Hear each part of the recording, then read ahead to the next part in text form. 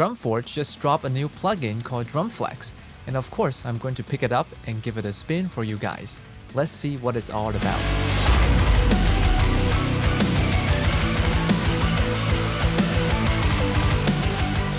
Hey guys, James here from jameszproductions. The awesome folks at DRUMFORGE just released a new drum processing plugin called DRUMFLEX. DRUMFLEX is a multi-plugin in one kind of thing where it has EQ, transient designer, compressor, and clipper. I just picked it up, and in this video, I will be trying it out on the super popular GGD Modern and Massive drum library. I'm also giving away one license of this plugin, and all you need to do is make a comment below and tell me your role in the music industry. Are you primarily a musician, a mixing engineer, a mastering engineer, a producer, and so on? I will announce the winner 2 weeks from now on my Instagram, so make sure you follow me on Instagram so you don't miss it if you win. I do want to mention that I'm not sponsored by DRUMFORGE in any way. I literally bought it with my own money, and I'm free to tell you my honest opinions about it. Without further ado, let's go to the DAW and take a look at DRUMFLEX. Let's first take a quick look at the DRUMFLEX plugin. So in here, you can have scaling, which is really great. For the mode, we have one mode for kick, one for snare, one for tom, one for bus. There isn't a mode for overheads or the room mics, which I thought was pretty weird. You would think they would put a mode for the overhead and the drum rooms because the drum room especially is huge in terms of getting the drum sound. So I don't know why they didn't put that in. I wish they did, but it is what it is, right? And then over here, we have punch, a squeeze, which is supposedly a compressor, and an attack, a tone, which is a kind of like an EQ. And what I like most about this plugin is that there is a clipper built in the output, which is awesome because clippers, they are so useful for mixing drums. So that's very good. And obviously over here, we have the mix, knob, and bypass. And here we have a short demo that I wrote to test out the DRUMFLEX plugin.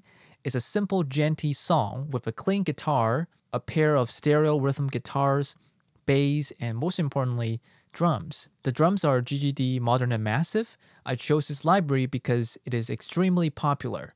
Since DRUMFLEX is designed for mixing drum samples, I thought what's better than using GGD for the demo, right? And if you look at the channels here, I have turbo mode turned on, which is like basically mixed samples for overheads, rooms, for all the pieces because DRUMFLEX doesn't have a mode for overhead or the drum rooms. We're not going to be able to mix those. That's why I turned it on. So we're hearing like a more processed version of those. But for the kick direct mics and the snare close mics, like these two, and the tom mics, they're all raw because that's what we're going to be trying out the DRUMFLEX on. Before we dive in and try out the DRUMFLEX on the drums, I'm just going to play you the demo as it is so you have an idea what it sounds like before we start mixing the kick, the snare, the toms with DRUMFLEX. Keep in mind nothing is mixed in this demo. As you can see, the clean guitar only has an MSIM, a reverb, and a limiter. The stereo guitars only has an MSIM and an EQ. The bass just has a parallax, EQ, and limiter. And for the drums, all I did was putting a gate on the snare. I kept the kick, the snare, and the toms raw because I want to show you what kind of changes DRUMFLEX can do to just the raw drum shells. Okay, here's how it sounds with nothing on the snare, the kick, and the toms.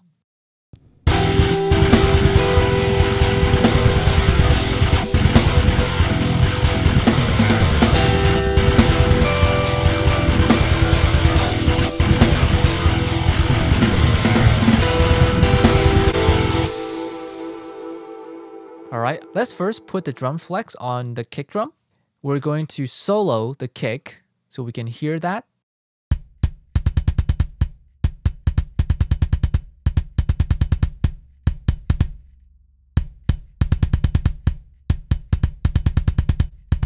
So obviously this is a compressor, so as you increase that, the kick becomes more squished and becomes a little bit more punchy, and it has less dynamic range.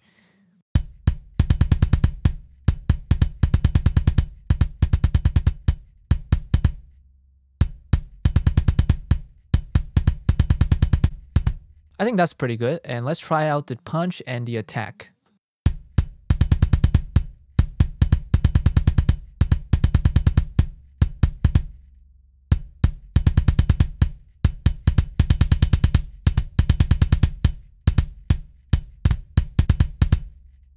So I noticed that the attack slider, even though it says attack, it sounds like it's doing, it's changing something in the top end. So it's not a transient designer. So it's not just, you know, making the attack louder. Maybe it's talking about perceived attack. So maybe like adding more presence to the kick. That could be what it's doing, but it's definitely not just a regular transient designer.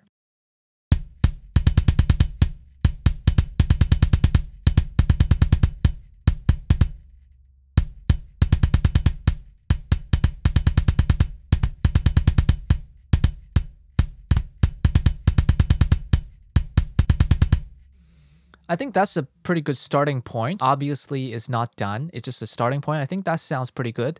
And I'm going to clip the drums a little bit.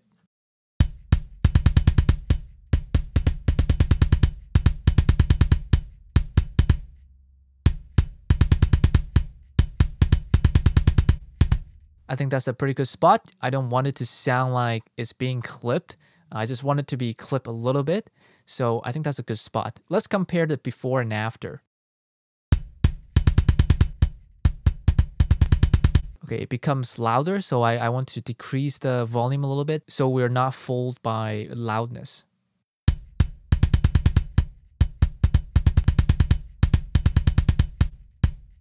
So that's pretty good. Now the kick becomes a little bit more forward and a little bit more punchy. It also has a little bit more attack. Let's move on to the snare. So I have to make sure I change that to snare mode.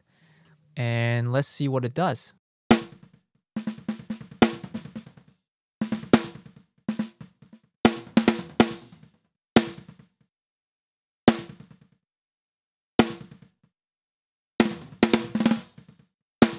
That compression actually sounds really pleasant. It reminds me a little bit of Distressor. It's very attacky, but it also has a nice tail of like the sustain. So it's kind of sounding fatter because of that.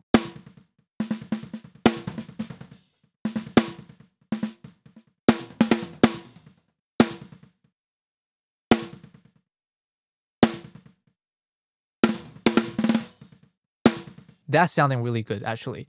I really like that. And now let's mess with the punch and attack.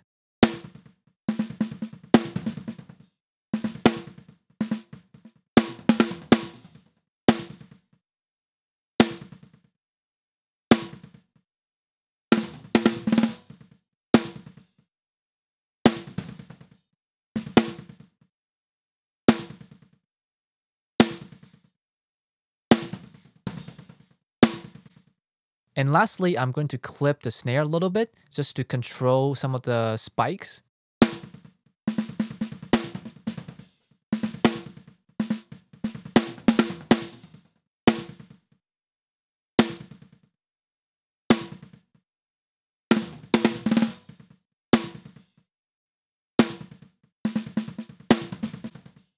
That sounds pretty good to me. And now let's compare the before and after.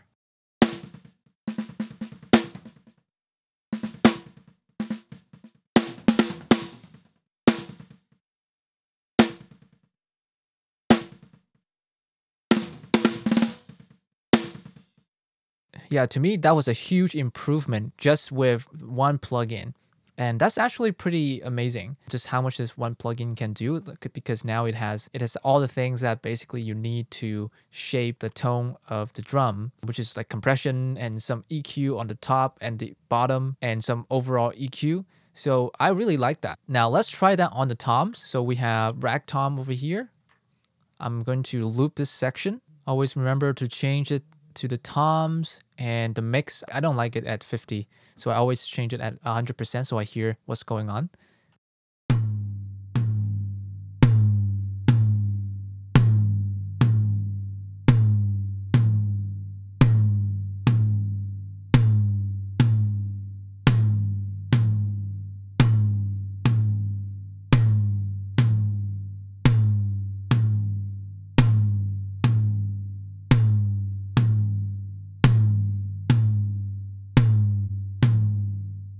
That's pretty good. And the last step is to clip it a little bit.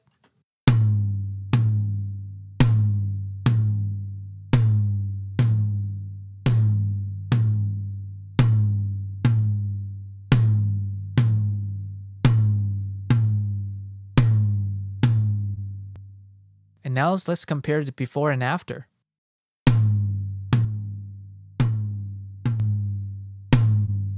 I'm just going to lower the volume so it's not too loud.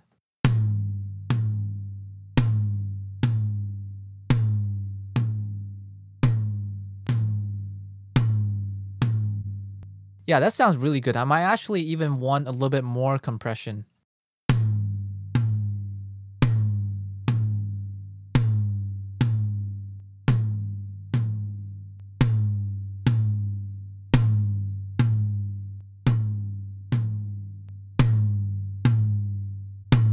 That sounds great. And now let's move on to tom, floor tom 1.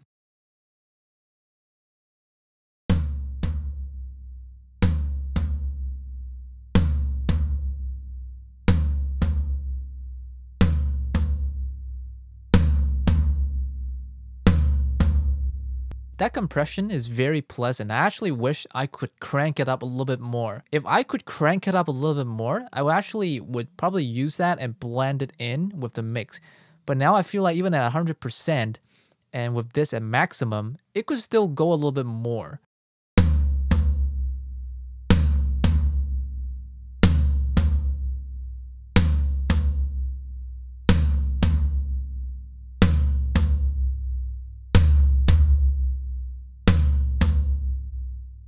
Yeah, I don't think this needs any more low end. So I'm just going to leave that as 0. And I'm going to just clip it a little bit.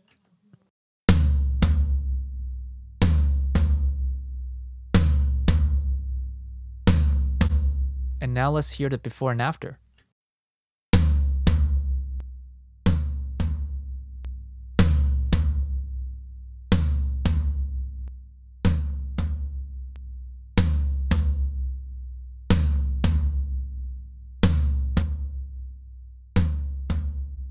Again, that was a huge improvement. I really love what I can do with just one plugin. Obviously, in a real mix situation, there's going to be a lot more that needs to be done. But so far, just from using one plugin, I was able to, change the tone of the toms in a pretty drastic way. And so far, I'm pretty impressed. So here I have DRUMFLEX on the last tom, which is the floor tom 2. And let's see how it goes.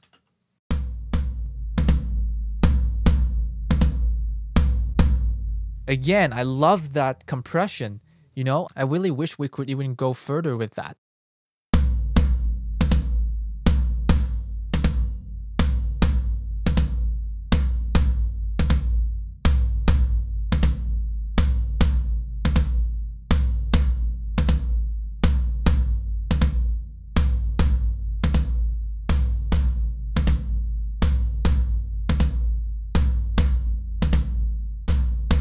Let's check out before and after.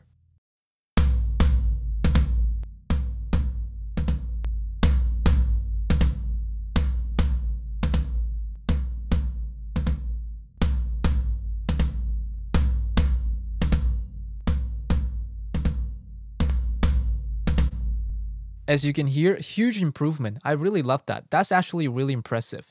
So let's actually hear what it sounds like with just the drums and with the processing we just did for the kick, the snare, and the toms.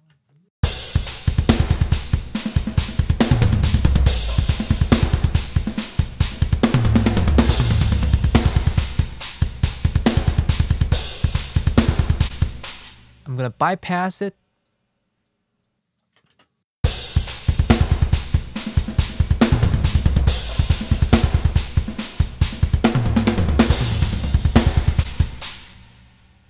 Put it back on.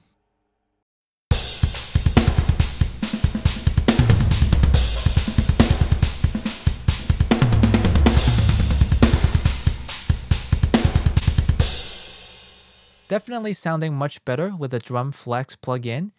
And now, one of the most important things, as we know, for mixing drums is drum bus processing. And thankfully, DRUMFLEX has a mode for the bus. So now I have the mode on the bus, and I'm gonna crank the mix to 100 for now. Let's see what everything does to the whole drum bus.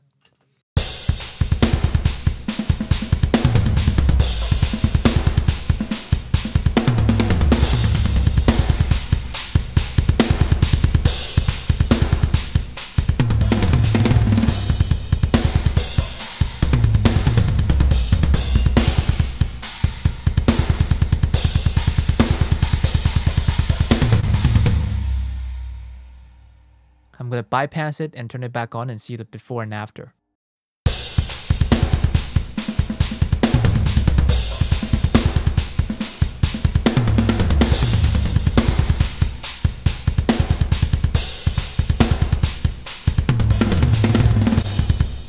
So in this scenario, I noticed that as I cranked it all the way up, it sounded really, it sounds like it was a VCA compressor on a very kind of like a medium attack and fast release.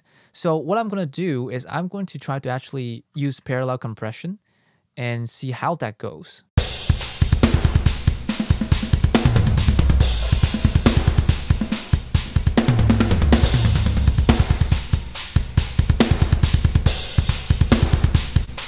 Yeah, that's actually sounding really pleasant. Especially, I noticed that there's a lot more attack from the drums now, which is really awesome. Let's actually play it with the rest of the instruments.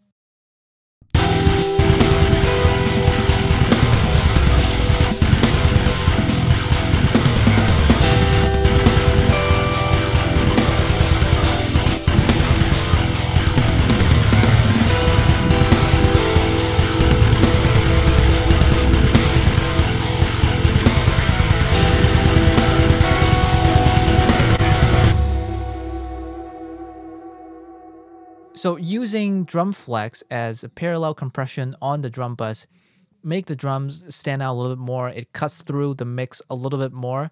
So here are what the drum sounds like with DRUMFLEX bypass on the drum bus, the kick, snare, and toms. And then I'm going to play again with DRUMFLEX on all these channels so you can compare what it sounds like before and after.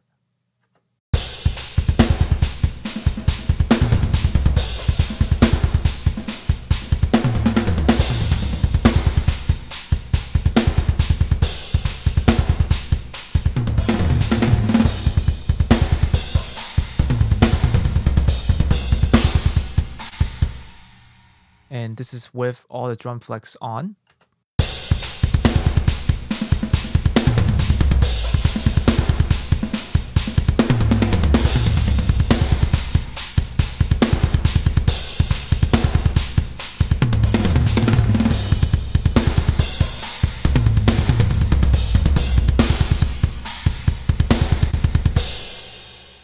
Again, nothing is mixed when it comes to the guitars, the bass, and the drums in relation to the guitar and bass. But so far, what you can do with DRUMFLEX is actually pretty impressive. If this is what we can do with raw samples, imagine how much this can actually enhance your drum sound in the mix when you're mixing an actual mix. So far, I'm pretty impressed with the plugin. It's supposed to help mixing engineer tweak their drum mix for the client without having to adjust a whole bunch of things, and I can definitely see myself using it to make some small adjustments for drums if, for example, a band tells me they want the snare to be a bit darker, or if they want the kick to be a bit clickier. For the launch price of $19, I think it's a pretty awesome little tool to have for mixing engineers. That's it for this video. Subscribe and give it a like if you find it helpful. Don't forget that I'm giving away one license of this plugin. Just leave a comment and tell me your role in the music industry. The winner will be announced on my Instagram 2 weeks from today. Thank you for watching, and now get back to your DAW and make some music. And I will see you next time.